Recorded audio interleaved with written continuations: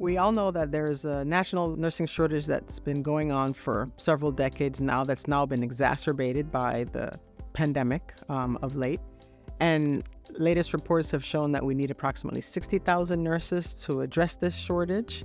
And right here in Florida alone, we need approximately 4,000 nurses added to the workforce per year, to account for retirements, account for people leaving the profession. We have an RN to BSN track for students who are already licensed as a RN, have an associate degree, and want to advance their career. This track is offered online with required practicum experiences.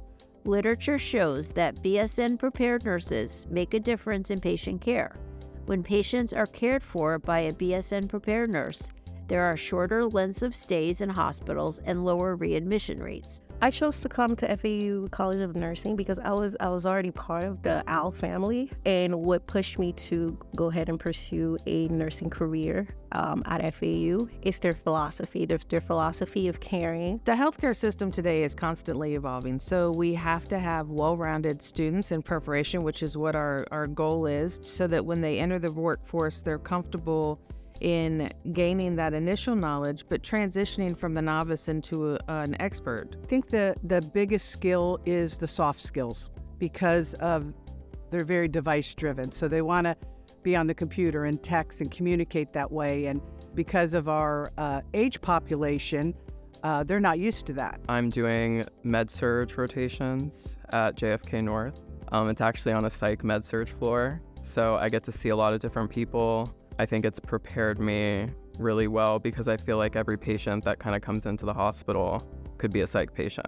It's really important that we're preparing our students in such a way that they have a confidence as they go into the NCLEX.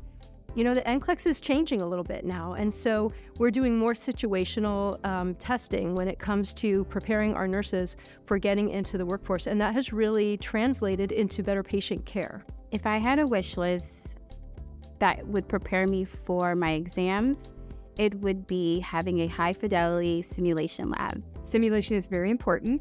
We have it as an adjunct for our clinical assignments, and we seek to integrate clinical judgments in our simulations. It's easy in a medical space to just think of symptoms and not really focus on what the patient might be feeling, and looking at the biopsychosocial aspect of a patient kind of caters to all needs, and I feel like that's the direction healthcare should go in. For more information, visit www.nursing.fau.edu.